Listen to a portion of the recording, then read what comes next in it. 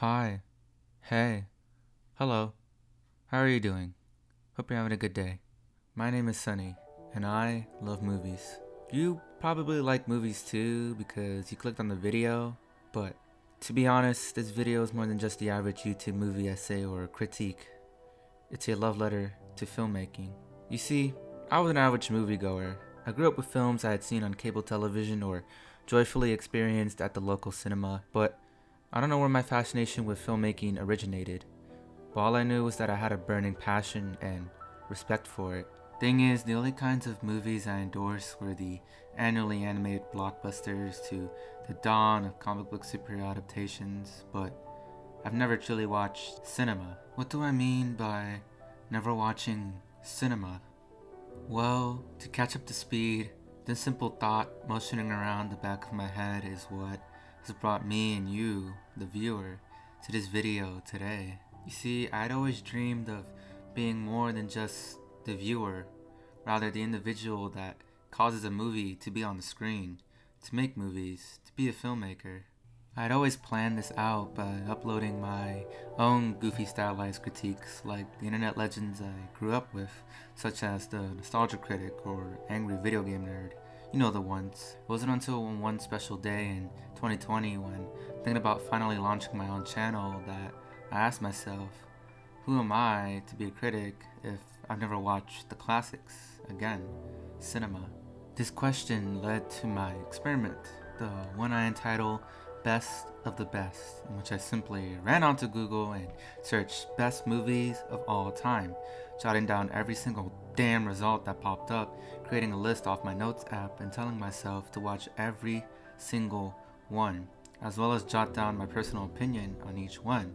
And so I did, and this video is that experiment.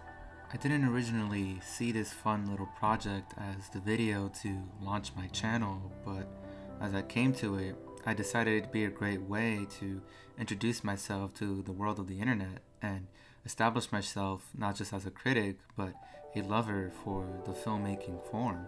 It may not be the most ethical introduction, but it's one nonetheless. The only goal is to try to understand what makes movies so special to me and maybe understand my passion along the way. Now that we're caught up, how's the rest of the video going to go? Well, I'm going to establish the rules I provided myself and apply them to you to get an understanding of how I went about with this, and then we'll go through each movie I had the pleasure of viewing, and all in all, I hope you enjoy my ramble.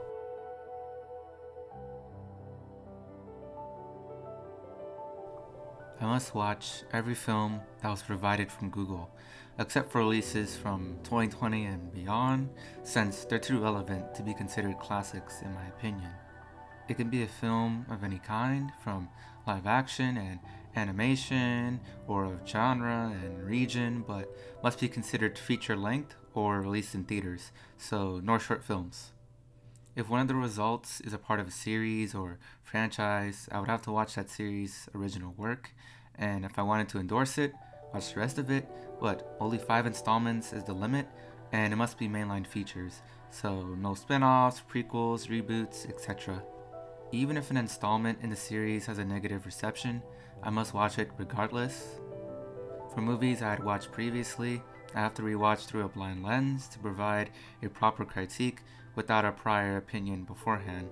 I must watch the original theatrical cut of the film, but if not available, watch the most common version, no extended, directorial, or any other kind of version of the film, just the common or original version. The limit is 70 movies because if I ended up watching like 2,000 films, I would never get this video done. But with all that being said, here we go. Gone with the Wind. The first film to kick off this list, Gone with the Wind, is something I really admire because this film literally broke me by the end of it all. The production is downright outstanding.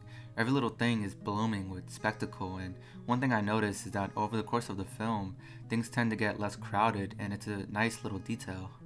The color palette and overall camera work are truly immersive and enchanting. I never once got bored throughout its 3-hour runtime, and the music perfectly arranges from striking violence, blissful joy, and somber tones to elevate scenes. I think what makes this film special to me is that it's not really about the Civil War. It's about Scarlett O'Hara's struggles with herself and the people around her, which is so complex and truly emotionally devastating. By the end of it all, that will make this a film I won't ever forget. Citizen Kane. This movie had a lot of high expectations for me due to its sheer amounts of high praise in pop culture, and I'll tell you, I was not disappointed in the slightest. When the movie first began, I was starting to suspect that I was about to endure a drama about this arrogant and corrupted man playing with the system for his own lustful power, but what I got out of it instead is a very emotional and somber life story which makes me love the film even more, and is still timeless, for despite its black and white palette and the clear 40s production, I can still see this as a film from any era. The thing that I think really makes this film such a crown staple is how it truly makes you question its more hidden meanings across the well-constructed story, and it leaves you feeling a sense of emptiness, yet satisfaction even more, at least for me, and how I totally understand this film's stance in cinematic history. Rear Window. I've never watched an Alfred Hitchcock film before. I've watched Psycho's first 30 minutes or so, but that was about it. I totally understand why this guy was such a legend because this movie is great. I love how simplistic yet astounding the courtyard setting is via the production, and how every apartment we witness across the film is brewing with life. The camera is always set in being from Jeff's apartment and helps really engage me even more to the mystery presented. The style keeps the film to remain fun. I love the direction of how the film chooses to focus upon two sides of a romance and a mystery that are both great. I love the characters and the actors excellently play them, and I just love the story, especially at the third act, for it's riveting from start to finish and truly left me on the edge of my seat. 12 Angry Men. This movie kills. I was engrossed in it all the way through, and I didn't want it to end. Its setup right from the get-go already had me hooked in, and it did not for a single second waste its time elaborating and completing every single goal it set out to do. And this makes it for a movie that truly can create a very thoughtful discussion. Like the script and dialogue, as well as the incredible cast, truly make this film great because the case that the characters discuss truly pinpoint accurate and realistic arguments that anybody would have when being involved in this jury, and it is just downright incredible. Even for its time, this film is still very timeless, and the one-room setting again is truly marked well by the production, and the camera always panning around but also distinctly framing upon each character's interaction within the debate. And this is a film anyone can enjoy and witness its mastery. A Fistful of Dollars.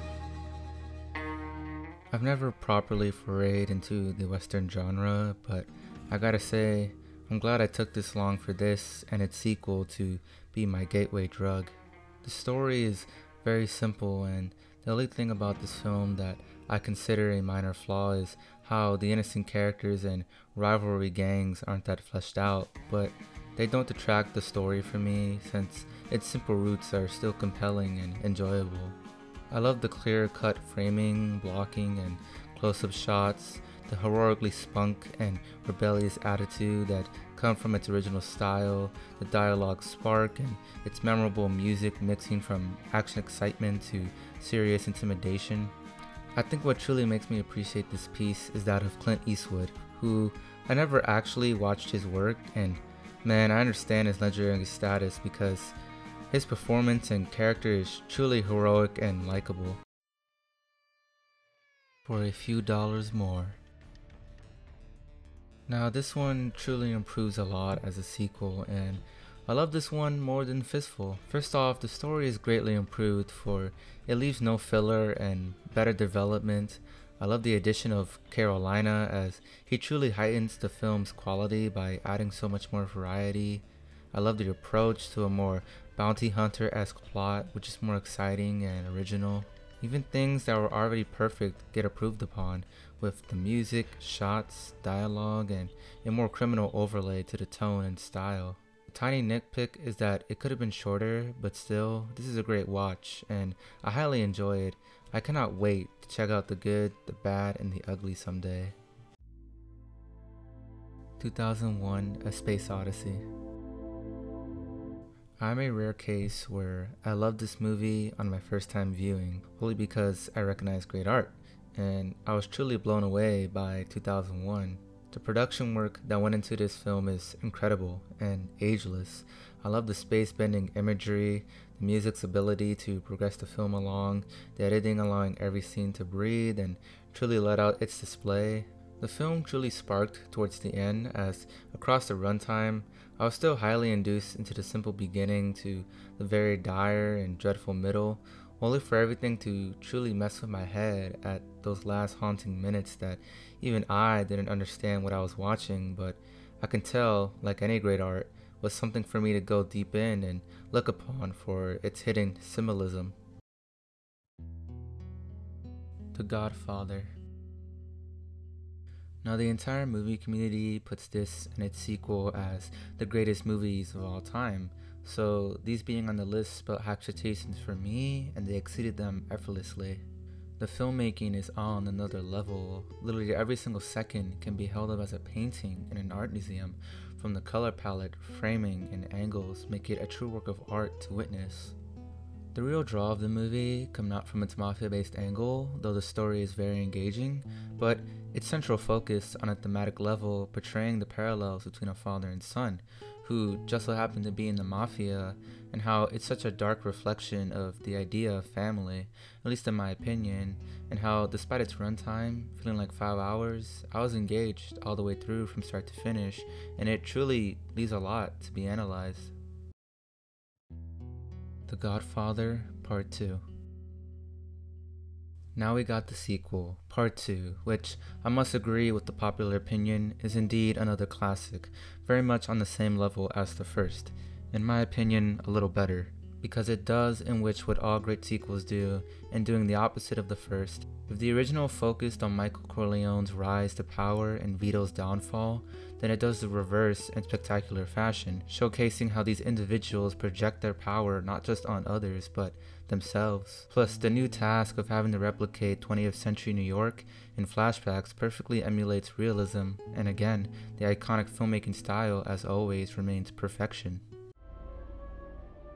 Jaws. This movie is held high as being the first true blockbuster, and with it being that it is a great blockbuster but has a lot more to it, to me is what makes it a classic. The very documentary approach to its shark setup helps really build intensity when it comes to the overall thrilling tone of the movie, and is handled very well. Even when it goes full on shark mode, it's still great, and it never comes off as fake to me. It chooses not to just focus entirely on the white shark, but also on the humans facing it, adding so much more depth to them and really making us care about them and their lives being at stake, which makes it a true classic in every sense of the word. One Flew Over the Cuckoo's Nest. This movie really hit me right in the feels in both a joyful and somber way. Its approach to accurately examine mental health in a psychiatric setting is really endearing and important, not portraying every character as a freak or a weirdo, but real human beings who have real issues and are no different from you or I, with each performance, particularly Jack Nicholson, elevating the movie to a highly entertaining level. I think this movie needs to be watched upon the mainstream to really spotlight the important attention that mental health requires, but even without that, it's still a film with a lot of emotion put into it, though that ending is very heart-punching. Taxi Driver. This movie absorbed me from start to finish. I cannot get enough of this film, which is why this is one of my personal favorites.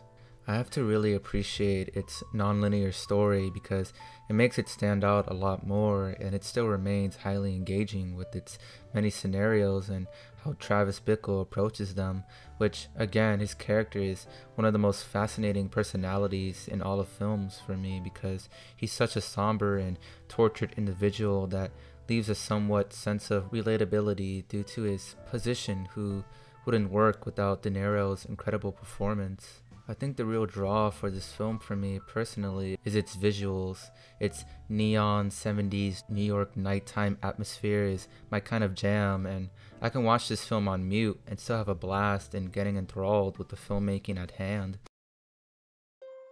Rocky. As a kid, I've always known of the character of Rocky Balboa, but never really watched his movies until now, and I gotta say, I understand the hype. I wasn't expecting this to be a bad film, but just a standard sports flick, and I could never be more wrong. This movie is so full of heart, passion, and love put into it.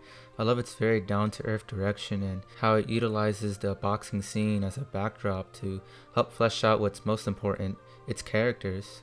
I fell in love with Rocky Balboa, its world, and the people in it.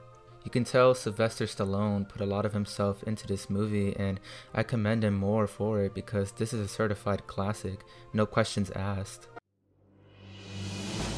Star Wars. Now, I'm a casual Star Wars fan beforehand, and going into a more critical lens for these films was interesting, but this one is still a fun adventure. I love the very creative and ageless universe this film established, from the most upfront appearances of its different aliens and the practical work going into the tiniest details in the background really keep the movie feeling alive. The music goes super hard with its very bombastic score, and the editing is very tight and always switching from story angles to see how every character is progressing throughout the narrative, which that plot too, though simple, does a good job of being blockbuster fun. The cast of characters, both heroes and villains, are still likable as all, and you can't help but appreciate every single performance that went into bringing these icons to life for the first time. Mad Max. This is another franchise I had no prior contribution to, but again, I can really understand the appeal. The first of the original Mad Max features is far from perfection, but I can't help but get really into its layers of engagement. It may have flaws all across the board, but what the movie is really trying to go for in its highly enchanting, adrenaline-rushing, fast-paced, vehicular action sequences make it all worth it, because for its surprising low budget, they really pull off every single action moment just right to a point where it makes this movie still a fun watch, even on rewatch, and helps really create the overall identity of this series. Alien. There are not too many horror movies on here, disappointing to me, which, to clarify, I am a big horror fan, but man, if there is anything new for me to have experienced for this experiment, I'm glad it was this one. It takes a very creative blend of science fiction and horror to unfold the very scary situation of these space travelers having to survive against a harmful life form that is really frightening and truly horrific. The production value for this movie is another level because for a film released in 1979, this is still mind-boggling to me how real its science fiction design looks, to a point where it remains timeless and never outdated. I just really appreciate how creative and simple it is, making it more iconic. Rocky II. Now, I've endured many movie series, and they all immediately drop off after the original, and I wasn't having high expectations to have a good time with this movie, but in my own opinion, I think this is on par with the original. The direction was much more elevated in bringing more life to moments with its groovy music and grounded cinematography, as well as adding more depth and progression to the characters we're all familiar with. But the real highlight to what makes this on par with the original is how it better builds the stakes for its climactic boxing match, because not only was Apollo Creed a fantastic villain, but me and my cousin were going insane witnessing that fight for the first time. It was truly phenomenal. Apocalypse Now. I might get flamed for this, but to me Apocalypse Now is no masterpiece, but I still think it's a great time. The characters are serviceable and their different stances to the situations that come their way is rightfully written. The film craft has a good range of dynamic lighting, blocking, and the production is magnificent. Every war moment truly feels real when effects and environments go off. I think for me personally though, I for sure need to rewatch it, as though its more experimental direction towards its themes are appreciated for making it stand above the usual war flick. I think it's not conveyed properly through the actual story itself, and how it's put together doesn't remove immersion, but like it's very off-putting. It's like the first half kind of just mopes around until one grim scene occurs and the film starts to find itself, only for the third act to unfold and quickly end. It's just for me, I felt a lot of things were missing, but I still certify it as a classic.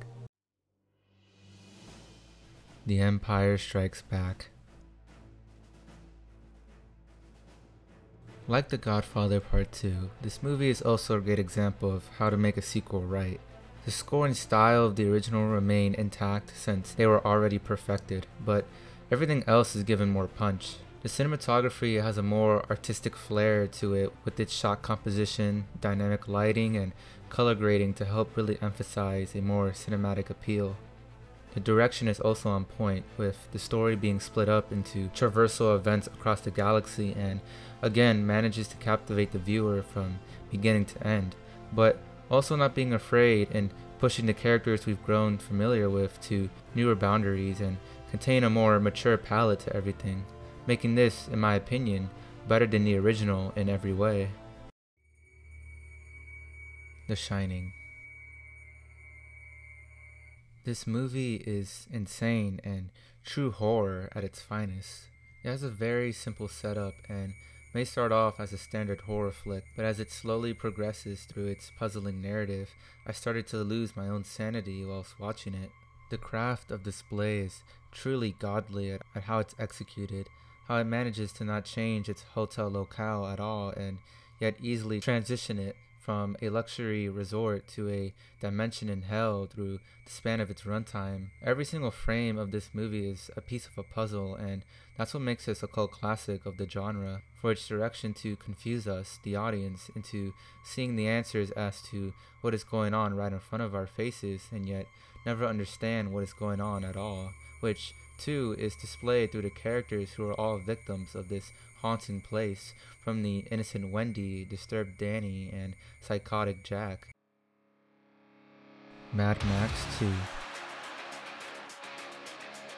A very rare scenario is presented in this sequel, for it's not exactly a sequel that is masterful in progressing the original, but rather in committing to the potential that its predecessor upheld. It does utilize the strengths of the original Mad Max by going all in with its now fully established post-apocalyptic setting and ramming up the intense and adrenaline-rushing follicular action sequences that are what made the original enjoyable, both in terms of its production, camera work, and music.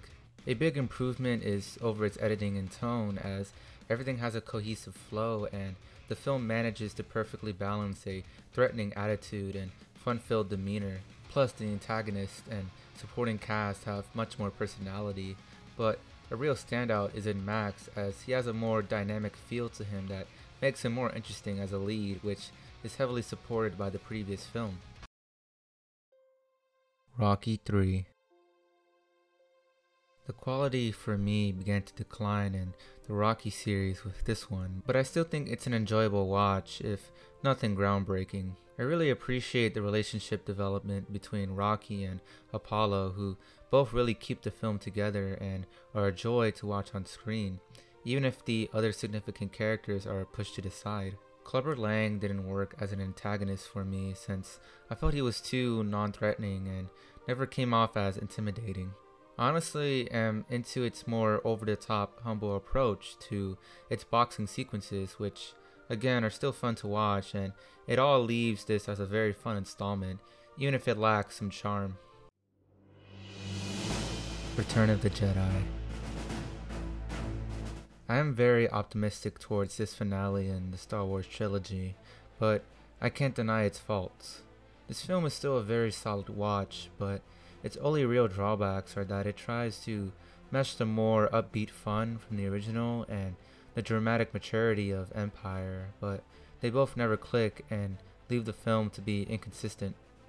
The pacing can also be a drag as the opening goes on for far too long and it never really cuts to the pace with the story. One half of the story is enjoyably fine but doesn't really suit the roots of a climactic finale and kind of underutilizes half the cast, but the other half with the conclusion to Luke's arc is pure perfection, for I was into it every step of the way and it's where the movie really shines. The iconic style of Star Wars is still intact, from the clever cinematography, incredible score, and creative production. Keep this maybe not as the perfect finale we could have gotten, but still a satisfying end to a great trilogy. Mad Max Beyond Thunderdome. The conclusion to the original era of Mad Max movies. I had a good time with this installment, even if it reverts to the quality of the original with its flaws. A lot of this movie's aspects are mixed upon execution, particularly with it trying to appeal to both fans of the series and to younger audiences, which in some areas work great and others not so much. It kind of remains stale with repeating the same story beats and development of Mad Max 2, but its more appraisable elements come from the incredible vehicular work once again and having more creativity with its sets and costumes. It is a solid watch and may be very inconsistent, but it's still a fun time, especially for appealing to younger audiences. Rocky IV. Surprisingly, even though this one is still weaker than the previous outing, it remains watchable. It's got a lot of faults, mostly from the poor direction and a lack of clear focus, dragged out pacing, unbalanced editing, but again, it still has its praises as Rocky Balboa and his allies remain likable. A surprisingly dark character death is handled perfectly in building the film's stakes, and the writing offers something new. Plus, this one has the best soundtrack out of the entire series, with having a good variety. It's not perfect, but it remains good. Aliens. Not a good sequel, but instead a great one is presented in Aliens. Instead of doing the same story or tonal shift from the original, it takes a more action-oriented overlay than the more horror roots of their predecessor, but it is highly done to a T with its large amounts of improvements from an already perfect movie. The supporting characters have much more distinct traits and sympathy. The stakes are higher, the now added multiple aliens antagonism is more horrifying, and the cinematography truly embraces its space-based civilized universe to a grander scale. Ellen Ripley becomes a full-blown icon who is an awesome survivor with a now motherly position and elevated by Sigourney Weaver's terrific performance. Alien and this one stand tall together as both staples of their respective genres. The Princess Bride. I love this movie and represents a side of me where I'll admit, as I've gotten older, I've been obsessed with movies that are dark and grimy and all that jazz, but I can't deny there's a huge portion within myself that is a sucker for the more whimsical, fantastical, and joyfully silly movies, and this film replicates that feeling effortlessly. I love how rather than be a standard fairy tale, the direction chooses to take a more homage approach by replicating the feeling of amazement that kids and adults get from being read a fairy tale and embracing its silly antics, but in a way where it's never making fun of it. I love the lively characters, simplistic story, triumphant score, and come-to-life production that really holds this movie as a treasure for me. GoodFellas. I never was a true fan of gangster movies since I just never found one growing up that appealed to me aside Scarface, but I never found a way to watch it. and with hearing a lot of the cinematic genius of Goodfellas, I was very interested in it being on the list, and my god, I'm a sucker for this genre. The vibrant filmmaking at hand is truly distinct from the in-tune music setting into its club and classic vibes, colorful visuals and framing, and the very snappy editing never feel jarring. The thing that really makes me appreciate this film though is its direction to how it reenacts the true events it's based upon, not just from the excellent performances elevating the real individuals or the story tackling the mafia, but how in its first half it doesn't deny the appeal and even romanticizes the gangster lifestyle, only for the tone to shift and showcase the real horror and corruption that come from it, making a movie that really knows what it is doing with its subject matter. Rocky 5. This one hurt because for a movie series to have 4 qualified installments far and not only hit the low is impressive, but man, this movie hit the low! I think what hurts the most is the fact that this film had so much potential in being a proper send-off for Rocky Balboa, as some emotional scenes are touching and there's a lot of great setups here, but the problem stems from that it executes its ideas in such a generic and bland manner. The filmmaking is bizarre as it makes so many weird choices in every department across the duration, and it leaves it feeling uncompleted and doing nothing new at all. The characters feel wasted and repetitive, and the story just falls flat. I am glad that I watched it, but it did leave me empty. Hopefully Rocky Balboa is a better send-off. The Godfather Part III. I'm going to be the odd man out of the gate and say this is a good film, but for sure it is not a great one at all. On its own merits, I think this film is watchable, as the filmmaking, aside the pacing, is replicative of the rest of the trilogy, and I can easily commend it for those aspects, but as a sequel to The Godfather 1 and 2, it really is nothing even remotely close to those classics. Like Rocky 5, there are so many great ideas on paper here, having this serve as an epilogue in its setup of Michael trying to repair his sins, and there are a lot of memorable moments in here that I love, but the cast, aside Pacino, are clearly not invested in the movie. The plot is too weak and goes nowhere, and the pacing this time is a complete drag. I can still watch this movie, but as the ending, it trembles. The Silence of the Lambs. Scary doesn't come close to even defining this film. I prefer it be entitled as a psychological thriller than a horror movie, but it's classified that way, so I guess I have to say it's a great horror movie, but I mean for sure it is a great movie. Every moment is very thrilling, even before a specific sequence with a breakout and the climax, because beforehand, the dynamic between Lecter and Starling is so fascinating and leaves a lot to be examined. With Jodie Foster's detective questioning and Anthony Hopkins' madman trickery really makes this the main draw of the movie, with the direction at hand also emphasizing it from the focused cinematography on their expressions, and the on-time editing really makes this film that is more than just thrilling but contains layers of depth. Alien 3. I don't like being cruel to movies that I don't enjoy, but you're watching a video about me talking about movies, and because of my rules and my honesty, I have to say this is just a bad film. Rocky 5 had wasted potential, but this one is just redundant. The only real redeeming qualities are still just standard and uncreative. The story repeats the same tropes as the previous films, and the one part that should be good, Ellen Ripley, doesn't get any progression at all. Plus, the alien being a horrible digital effect brings it down for me. Next movie, please. Schindler's List. If someone walked up to me and asked what I could consider in an objective sense the greatest movie of all time, this for sure is the movie that is going to pop up in my mind instantly. This movie is the perfect example as to why I love movies and why the medium can be so important, not just for entertainment but to just life itself. It utilizes the medium to serve as an appreciation letter to Oskar Schindler, who is played incredibly by Liam Neeson, and the beautifully inspiring story of his position and how he utilized his economic power during the Holocaust. The filmmaking perfectly assembles the events.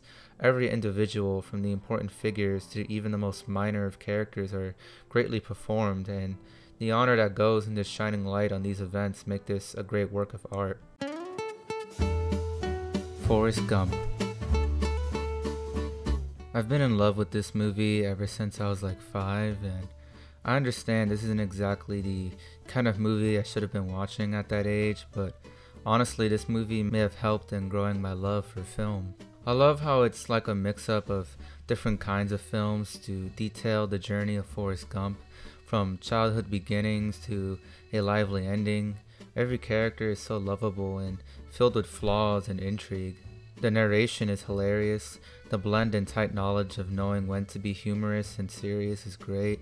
And Forrest Gump himself, who is greatly played by Tom Hanks, is such a lovable character that you can easily get engaged with, and that ending makes me feel so many things to this day, even after having not rewatched the film in years. Just showcases the true art of movies. The Shawshank Redemption. Now this movie is movie making at its finest. The Shawshank Redemption is my kind of movie. I just said movie like 4 times in a row. Where do I even begin? The pacing makes me feel like I was imprisoned in Shawshank right alongside the characters and helped my engagement further. Morgan Freeman's narration is very supportive and iconic. The set of the Shawshank itself is like the average person's imagery of prison, only now come to life, and everything else is pure perfection. To get to the main point though, its theme and how the film presents it alongside the main duo protagonists are iconic and really evoke the right emotions, and again, to be honest, I cried hard at the ending in all the best ways. This for sure is one of my favorites. Pulp Fiction. Sadly, this is the only Tarantino film on here, and the first I've ever seen of his filmography, but I totally am hooked on his style. I love his very random, cocky humor, artistic flair, sharp editing, and organic pacing that goes into this movie. He really helps pay homage to pulp magazines and going wild with it.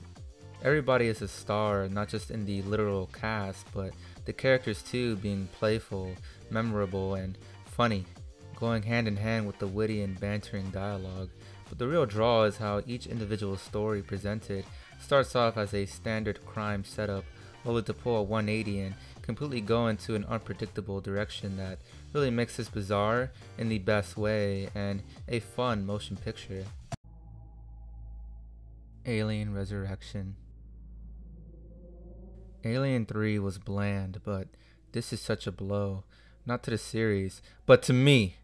I don't like being harsh, but I must be honest, this may be one of the worst films I've ever seen in every single department. The production is cheap and uncreative, the editing is choppy, the dialogue is horrendous, the characters and acting is forgettable, the tone is inconsistent and lacks any of the charm of the series, the pacing of this terrible film makes you want to turn off the damn television, the music is bland, the story is repetitive again off the once before, and the direction never chooses if it wants to be serious or over the top, which fails in not being a serious film and not once being charming. The only bearable thing is that the cinematography is standard, even if it is still ugly. The only redeeming thing about this movie is that watching all these classics and for this one to be truly awful makes me see why the quality of the others is so important, why every single movie should give it their all. Even if it's not perfect, it remains at the bare minimum a decent watch or entertaining, and this movie is not that at all. Titanic. I think this film is in a unique position because as a kid I used to make fun of it, not because of its historical events, but because that one line towards the end, I know you know what I'm talking about, and the logic of what occurred afterwards. But now finally watching this movie with the full context showcases why understanding a film thematically makes it more than just special, but meaningful and understandable at its goals. It tries to shine upon real history and utilize it to unfold a very interesting romance. This is one of those rare films where the main setup, being the draw, is left for the second half in order for a romantic drama to occur in its first half, and that it is actually interesting and really gets me invested into wishing for it to never end, only for the actual movie's events to kick in and be thrilling and somber in the end. I really appreciate James Cameron's work on making his films a true spectacle while still retaining a human element to really ground it, and this movie perfects that. Saving Private Ryan. This film proves to me why war is such a scary thing and how it depicts it in such a horrific manner. Like, this is literally a horror film. Everything is super complex, from the dire and gray filmmaking helping replicate the audio and visualization of war. Every character having distinct traits that is fleshed out into how everyone responds to the situations presented to them. And the story itself being an odd turn of the status quo of a military war, with the direction going with the first half being of the characters reaching towards their goal and detailing the many traits of a war along the way, only for the second half for the goal to be completed and leave for a nice break of character interaction, and then concluding in an epic action-packed climax that on a technical level is impressive, but on an emotional level is truly disturbing and unforgettable, which makes this a very smart and necessary movie. The Matrix. I always thought that, going off the posters, this was a film about spies or something. So when I tell you my mind literally blew up during the shocking reveal in the first act, I'm telling you, I was flabbergasted. I know a lot of people like to say this movie is so deep with its philosophical ideas, and for me, personally, I think it's how it's presented and executed that makes it engaging and analytical, because for me, it's not a deep movie at all, but it's a totally okay thing. I love this movie for the direction involved, like how it goes all out with the philosophical ideas with a science fiction background and very fun, full-on 2000s, cool, action-packed adventure feel that makes it so much fun and creative to me. If I had to admit, Neo and Keanu Reeves are a character I really enjoy because though his character arc is simple, towards the end when it's completed, I can't deny I had a huge smile on my face when witnessing it, and therefore perfectly sums up how I feel about this movie. Gladiator. I really appreciate this film for how it chooses to execute things, because a lot of the setups throughout the story could very well lead to something that would be standard but handled well, but instead it goes a different way to not do what's expected, but rather what's right for the movie itself, which takes me from appreciating it to respecting it. I love its ancient Rome exterior and every area of the sets, costumes, dialogue, and everything else, not just to be in the times with its historical setting, but also in aiding a very hitting story. A large chunk of this film has a very brooding attitude and heavily enticing plot that is straightforward and thrilling, but the smaller chunks are very sweet and personal, coming from every character, except Commodus, who is a great villain, and especially Maximus, who is a hero that has a compelling arc and you root for all the way from start to finish. Spirited Away. You may have clearly noticed by now that there haven't been any animated movies so far, and to inform you, this is the only one. I love animation and this was the only result, but I am at least glad out of anything this was the film to fill that position. The animation is on another level. It feels like somebody's imagination is coming to life all over the screen, and it's so booming with life and energy, as well as how creative it is in every area of work. The characters are all memorable and stand out apart from one another, from the ordinary quirky protagonists to the expressive larger-than-life personalities. I love the story and how it lacks a 3-act structure. It's just a crazy and imaginative sequence of moments all standing out together and containing such a pure, fantastical, youthful charm. The Lord of the Rings. The Fellowship of the Ring. To come out and be honest for like the millionth time, as a kid, I never checked out Lord of the Rings because I thought it was lame and nerdy. Now, no longer being a douche and reading the book, yes, I'm crazy, and watching the films, this is like some of the coolest movies ever. As the beginning piece, it does a great job at sucking me into its vast and glorious world of Middle-earth. The very likable characters, dialogue that never feels corny and is always progressing things, the pacing feeling just right and feeling like a true adventure, the production, aside the dated CGI, feeling very embracive of its fantasy roots, and the story itself never failing to get me invested in not just this installment, but in the rest of this trilogy. The Lord of the Rings, The Two Towers. To now continue the discussion, Two Towers is also a great film. Being the middle act, it never feels like filler. Everything feels necessary and progressing the narrative, and the editing chooses to not shake up the events by focusing on the separate group of characters separately to know when to cut and update one storyline from the other. Both the old and new characters are still likable as all. The production is much more on point, with a particular action sequence being one of the greatest battles I've ever had the pleasure of viewing, and the pacing still being tight, with a now more mix of slow importance and progressive speed. The Matrix Reloaded. Now I understand not everyone loves the Matrix sequels, and that is perfectly fine, and I understand it, but if I want to be completely honest with myself, I'm in love with Reloaded. I appreciate how the movie knows it can't be on par with the original, so instead it chooses to do its own thing and utilize the material from the predecessor, being more of a mindless popcorn flick. I think I love this movie because it's literally the perfect blockbuster.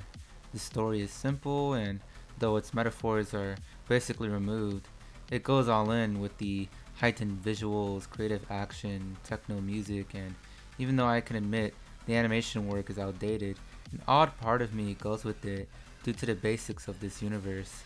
It actually doesn't take me out of the movie at all. I just had a fun time, and since I viewed the first film as a fun film with creative ideas, that's all I could really ask for, though the first is better. The Matrix Revolutions. Now this is the one where I understood the discourse with the sequels, but to be honest, I still had a fun time, though this one is for certain far from a masterpiece. The style is still intact and takes some creative liberties with a more war-based score, the digital animation looking good this time, deciding to take place in the more grounded side of the films, and going all in with a refreshing and well-handled production. I also think the story and character arcs are well handled, since I still feel a sense of satisfaction with the ending, but its drawbacks are present.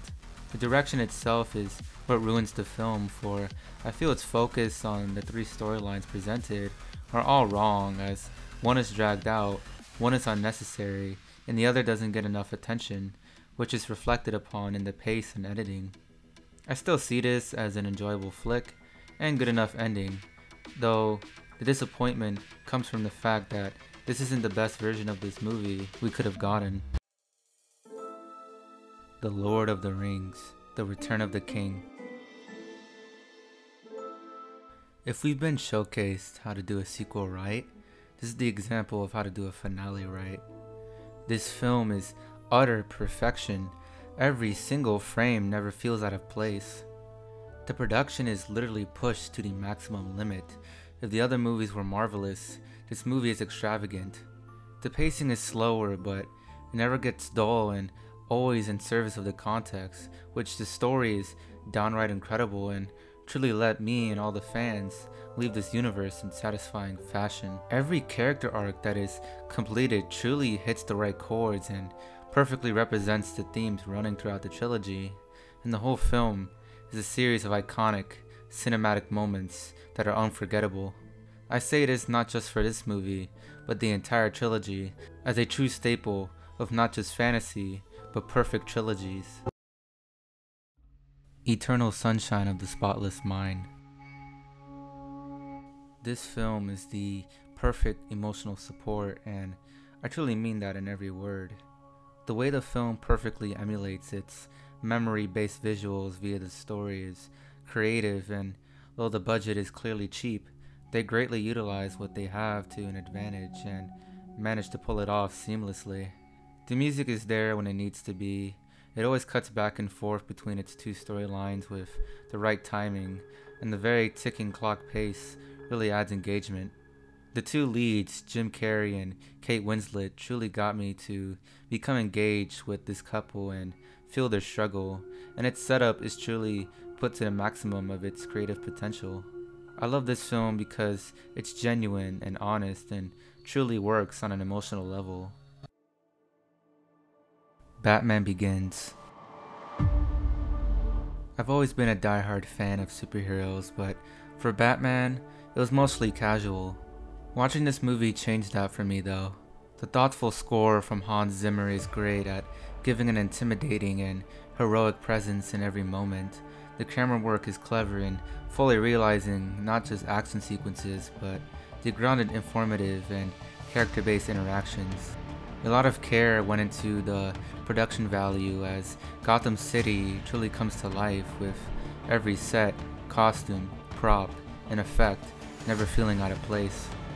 The thing that truly makes this movie truly special is how it approaches the Batman origin, not by establishing who the character is, but by showcasing the distinction of him from the average superhero, being displayed through the incredible cast, well-written dialogue, and thought-provoking story at hand. Brokeback Mountain. Honesty is something I really value in a film, and this is that movie to embody that idea. I love how the music is so powerful that it can literally fill in the shoes of dialogue when there isn't any present on screen. It has a seamless duration as we truly witness the characters evolve from 1963 to 1983, and the very blissed visuals make it more detailed. The story is very complex as, rather than be a standard Western romance flick, it chooses to really analyze the problematic boundaries that the two leads find themselves in, and how it not only affects the people closest to them, but themselves in questioning their true feelings and position. Heath Ledger and Jake Gyllenhaal knocked it out of the park with their performances. I truly felt like I was watching real human beings displayed on my screen. Pan's Labyrinth. As I stated before, I love my dark horror and lighthearted fairy tales, but mixing them both together really flourished in this flick. At first, I was a little jarred at how I mainly focused upon the one side of the narrative based in the war setting, but by the end of the film, when the other side of the fairy tale material came together, I fully understood what the movie was trying to say and made me value it even more. Del Toro's craft going into the visual work and production, specifically the costumes, is downright incredible and truly his own distinct style. Olufia may be a standard protagonist, but I really grew to love her as I can relate to her struggle, and this is a movie that I can distinctly love for being a fairy tale aimed at a more mature light. There Will Be Blood. Wow. Just wow. What an incredible movie. You know your movie is damn well good when it ends, and I had to take a minute to process everything. The music knows exactly when it's called for, leaving some scenes to truly focus on unfolding things without it, and then coming in to hit the right chords in a moment. The late 19th century and early 20th century is truly replicated via the production, and a lot of shots are hauntingly memorable. Daniel Day-Lewis is just downright incredible. The film would not work at all if it weren't for him, though not to discredit the rest of the cast, as they are great too, and the overall story focused upon his character is a truly haunting examination of hatred. The Dark Knight. I love Batman Begins, but for me personally, I love it as a superhero movie. The Dark Knight, however, is a great movie, if you see where I'm standing. The craft at play is elevated from the original in every way, The pacing is very much more exhilarating, but is clearly never rushed, and the score remains well handled. I love Heath Ledger as Joker, but the rest of the cast is also just as amazing, whether it be Christian Bale, Gary Oldman, or Aaron Eckhart. If Begins was about distinguishing Batman as a character, this one pulls a play on his moral compass and how it reflects society, which is what really has me coming back to this installment. The Hurt Locker. For a good while whilst watching this, I wasn't really vibing with it, but out of nowhere, I started to, and this isn't me saying it's a bad movie, because it's not. It's not a perfect one, in my humble opinion. The characters have a lot of distinct traits and are greatly flourished through each thrill sequence, which to note, are all incredible, and even when it's not putting me on the edge of my seat, remain impactful, important, or just entertaining. The practical work that went into the bomb antics are greatly impressive and truly set the tone and stakes of the story via the opening sequence, really having me off guard, which also applies to the rest of the story, having good writing, and how it focuses on every character's mindset and mission. The only problems I had were that scenes, though not choppy, went one after another without a focus upon setups, and the direction isn't bad, but I feel its theme wasn't fully replicated in the story. Inception. Christopher Nolan is a filmmaker that is very high in my books from this experiment, and Inception's direction truly proved to me why I enjoy his craft. Every little thing about this movie is so well articulated, whether it be the different tones of music, from a sense of wonder and exposition, high instrumentation and action sequences, and the mind-bending visuals that truly are out of this world. The mix-up of practical and visual effects is greatly used to make every moment believable. The snappy transitions and quick pace are well done. Chris's style comes from making his films unique and providing a great story that has a lot of thought-provoking ideas, both in well-done confusion and proper information, leaving a lot of this film up to interpretation. The Social Network. This one hurt, and I mean that in a good way. The very neutral lighting, heightened camera work, essential music, informative dialogue, and the pace amping up to events unfolding, only to take a slow burn through the second half to really focus in on what's happening, is all intelligent direction. That direction being the best way to tackle this real-life success story, with how, rather than be biased and see things from the main individual's position, it goes deep into witnessing everything from the perspectives of every crucial person involved with the subject matter to really let this film be definitive. I think what makes this a standout is how relevant its themes are and how they can apply to anybody's story, making it a true piece of discussion. The Avengers.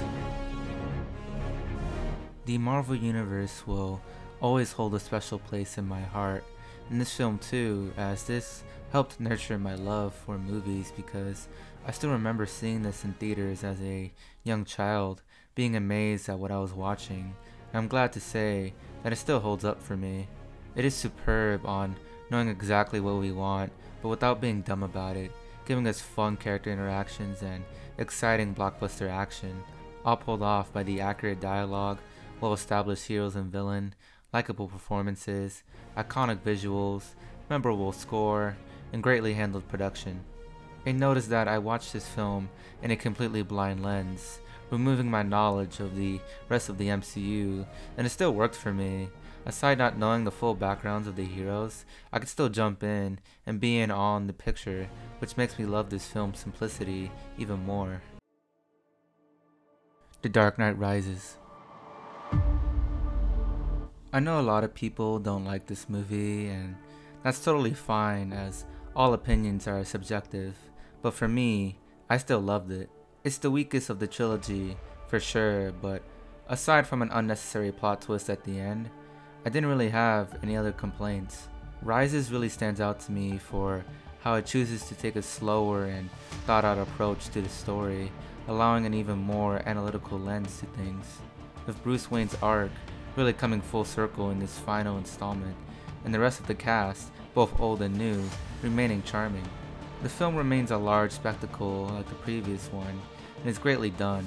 The remaining aspects of the music and cinematography remain great, and overall, I think this is still a great conclusion to an otherwise great trilogy. 12 Years a Slave. This movie was tough to watch for me, not because it was bad, no, it's a masterpiece, but because of the true story it tackles and how it really had an impact on me. Like Schindler's List, this is another great example of how to utilize the medium of film to honorably showcase true events and really shine the spotlight on a noble individual and the hardships they've been through. In this case, Solomon Northup, whose story is important at looking upon the era of slavery. So much imagery in this movie will stick with me for how it chooses not to shy away at the brutality of this time in history. It is painful to watch, but I commend it for it. Really is necessary to understand the wrongfulness. I think what makes this stand out is how it showcases events from both sides of it, how the slaves are in such horrible and difficult positions, whilst the owners are insane and truly lack any empathy, which makes this more such a necessary motion picture that needs to be watched at least once. Boyhood. I am a sucker for coming-of-age flicks because they're the most significant part of our lives, and this movie truly nurtures that into a motion picture. Story-wise, nothing really happens, and oddly enough, it works wonderfully as it's just a very simple and surreal look at the passage of time through witnessing a young kid slowly grow up into an adult. The thing about this production that is its biggest draw is the fact that the director chose to film this movie over many years, with the cast growing across the entire movie in real life, and that just makes this not only unique, but truly smart. The color grading going from a blue-gray palette to a more optimistic and colorful overlay is very good attention to detail. The in-scene music, transition from year to year, not being spelled out, and the never unengaging duration really makes this my kind of movie. Avengers: Age of Ultron. Now, I agree with the popular opinion that this film is by far the weakest Avengers installment, but I still had fun watching it. The way the film is put together feels unorganized. A lot of the ideas it presents are never fully tapped upon in terms of execution, and the tone is very inconsistent, as it never decides if it wants to be serious or lighthearted, fun. Everything else with this film, like the original, remained from the large production, charismatic characters and performances, both old and new, iconic shots, memorable score, and everything else left intact from Avengers 1 remained, which makes this another solid comic book blockbuster. Moonlight. Moonlight hits different on its approach to coming of age, but I vibe with it so hard. The vibrant colors, raw scenery, and straightforward structure keep this film level-headed.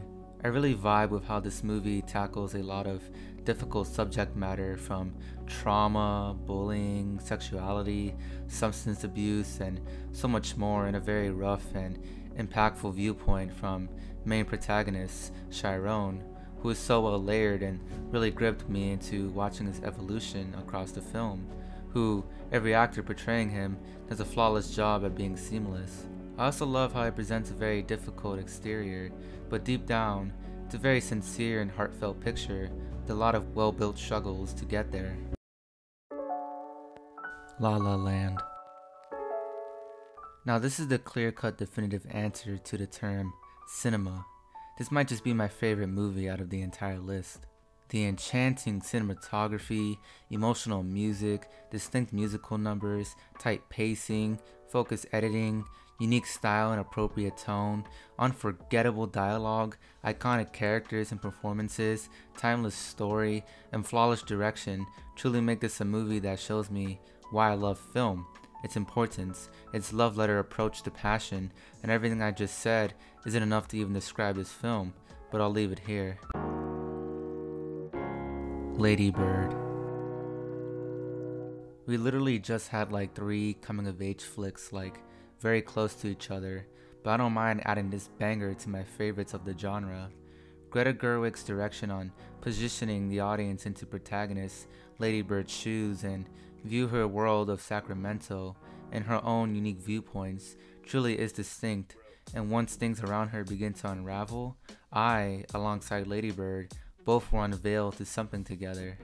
The dialogue is so brutally honest at accurately depicting human interaction, whether it be from teenagers or adults, and every plot point presented across the film is a nice spin on teen archetypes. I really value this film for taking the standard template of the genre and really spinning it out into bold and creative directions, which makes this another favorite. Avengers: Infinity War. This movie should not work. The Russo brothers literally achieved the impossible, not by making this a good film, but an incredible watch, in my eyes at least.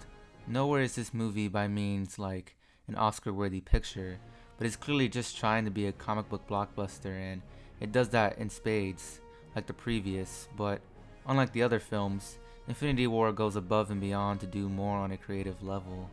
The large cast brings a lot of variety, and everyone serves their role to the story. The tone has a better blend of lighthearted character banter and serious tension towards its climactic sequences. The editing is more consistent by splitting the film up into 3 storylines. Not a minute is wasted, the production remains stellar, and everything else remains intact. I really appreciate this movie because of how it managed to flawlessly pull off everything the other films set up with Thanos, and I can easily watch this movie and never get bored of it. Roma. The best movies are the ones who don't explain everything to you, rather judging your focus by seeming simple on a surface level, but to really expect you to delve deep and uncover its true meaning. Roma is one of those films. On a basic level, it seems like a progressive story of an ordinary situation with some somber moments, but when looked at from a deeper scope, you realize that every frame has something behind it, whether it be the tracking shots, blocking, black and white palette, replicative production of 1970s Mexico, slow pace, and well-directed cast. I think this film works because 2 specific scenes in correlation towards the end really evoked emotion out of me, all because I knew I had to look deeper into this wonderful work of art. Avengers: Endgame. I'm going to say it again, this film should not work, and this time it doesn't, but that's totally okay. I'm going to claim this film is indeed a masterpiece, but for all the wrong reasons. Again, this is a comic book blockbuster, not an Oscar-worthy movie, but I think this film explains perfectly what a perfect movie even is, when flawed. A lot of ideas set up across the series were a lot to manage and pull off in this finale, but for the most part, they still managed to do the best that can be achieved. Every character remains lovable, with now the heroes taking the spotlight away from the antagonist, and their conclusive arcs are satisfying. The production can feel flat, and the color grading lacks personality, but it still never fully took me out of the film, as it still had enough to back it up for me. I think this film, despite its flaws, works because there is no such thing as a perfect movie. A masterpiece comes from how good it is at either keeping its flaws to a minimum or not detracting away from its other positivity, which makes this a film I can still enjoy as a finale because it is very difficult to do a good finale to a series, and the fact that this is still good makes this high up for me. Parasite. It's a masterpiece, simple as that. May I say more? Okay, to add my brief thoughts, everything about this film is like very intelligent and careful with how it approaches its material, with the story having a great directional shift by starting off as like a quirky comedy turned drastic drama that is played off greatly, added with its very in-depth thematic context that makes it more gathered. Every character and performer bounce off each other well, being total opposites of one another and having a very engaging dynamic, and the filmmaking going hand in hand with juxtaposing the very clean and bright visuals of one family to the creatively colorless and harrowing palette to the other. It's just a total banger. Portrait of a Lady on Fire. Mesmerizing like any great art can be said to this movie as well, as this one truly is like a fever dream, but in a good way. I love the approach to the visuals by literally making every scene burst with color and emulate the art of a portrait. The absence of music helps aid the dialogue that is very thought-provoking. The dual characters are filled with such life and complexity. The editing really allows every scene to truly breathe and allow the film to play out everything.